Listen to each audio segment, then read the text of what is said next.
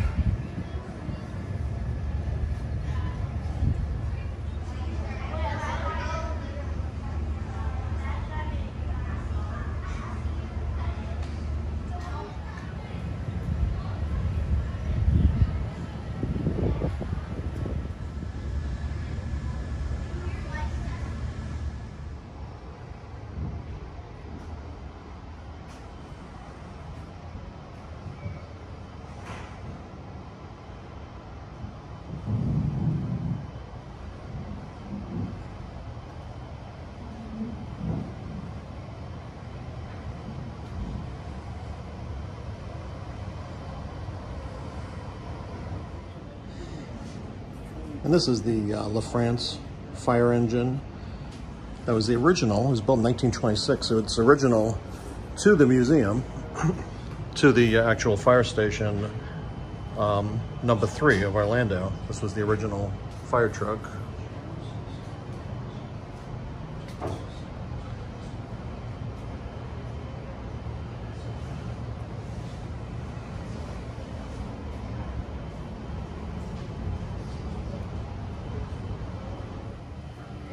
Yeah, give it a pull. You gotta pull it straight towards it.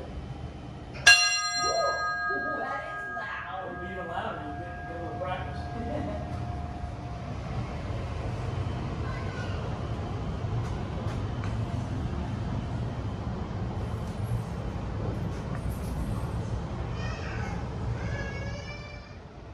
This is a 1911 LaFrance steam-powered fire engine. Driver station there.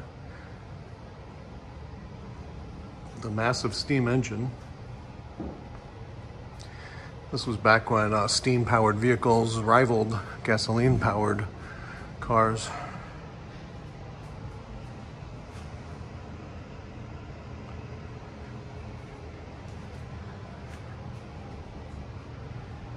And this hose cart would, in some cases, be pulled by the fire engine.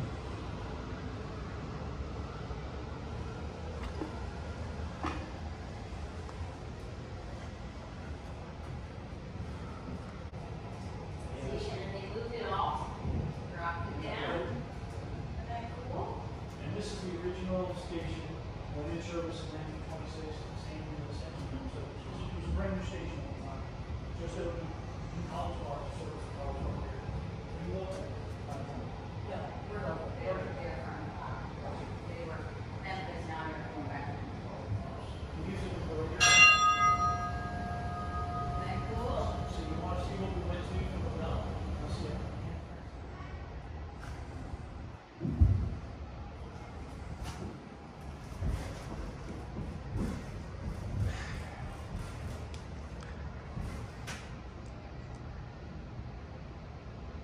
Orlando's first fire engine was sold to Ocoee in 1948 and then into private hands in 1957.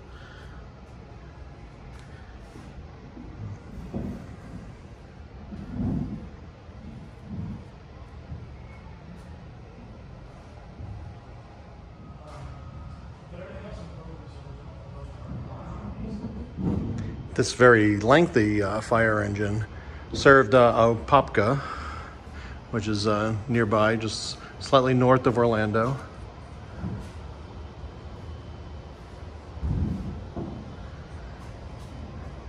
and very long ladder. This ladder looks like it's 20 feet times well 40, maybe a 40-foot, 4-story reach. Back in the 1920s, that would have been as tall as the buildings would be. So very functional.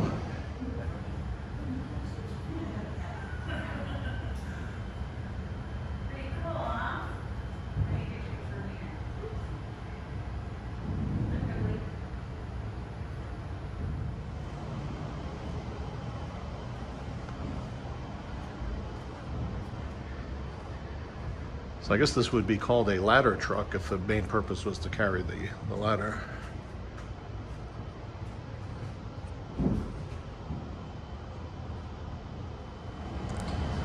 And this is a hose cart.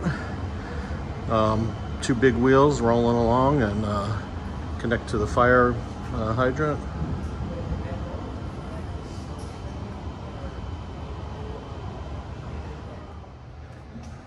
Franklin stove to the right, but the fire pole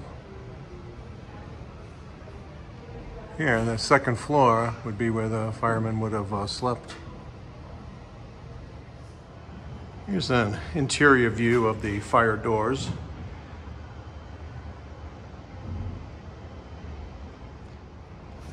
So a fire hydrant on the right, and I believe that this is available for turning.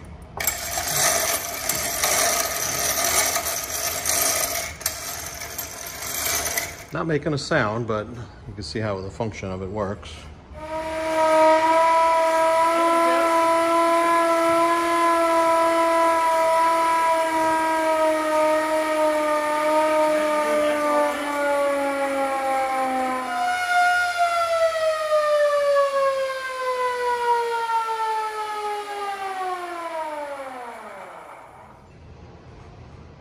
All right, a setup in the fire station. It looks like equipment from the 1940s, maybe even earlier, 1930s.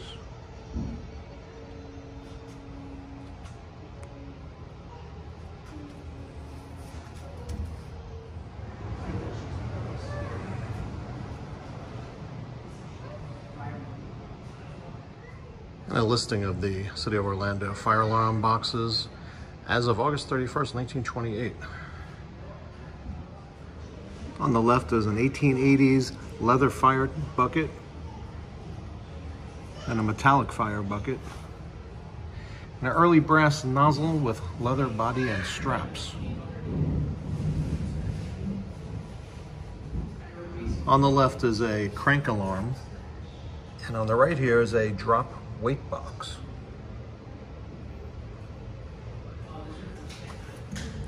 This is an alarm box, and it's the inner workings.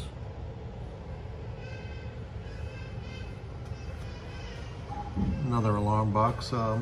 Call box from station, old station number 7 in Orlando.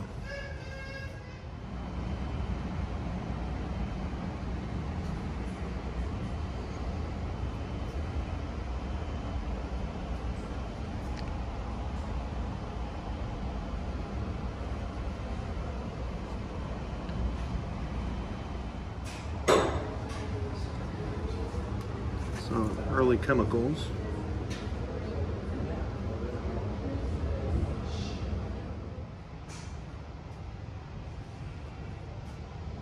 And here we have assorted fire nozzles, various sizes.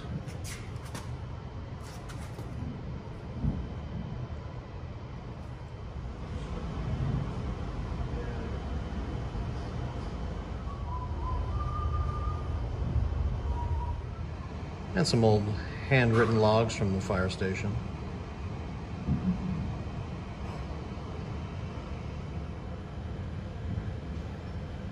It's dated 1885, May the 7th.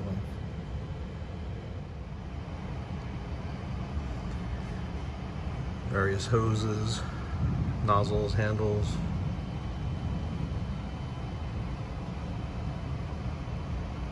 So this nut and bolt was a piece of the World Trade Center after its Construction September 11th, 2001.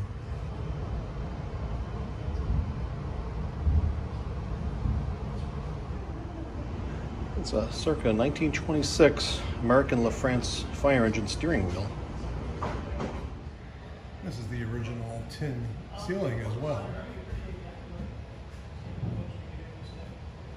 This is the original.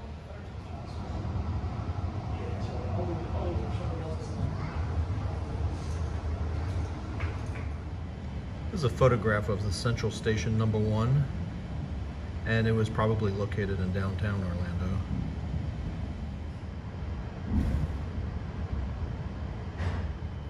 This hose cart, this was taken at the intersection of Central and Orange in downtown Orlando. These are members of the Orlando Volunteer Fire Department circa 1880s. This is a horse-drawn fire carriage from the 1890s. And this is a fire rescue scene from the 1983 Angie-built hotel fire from downtown Orlando.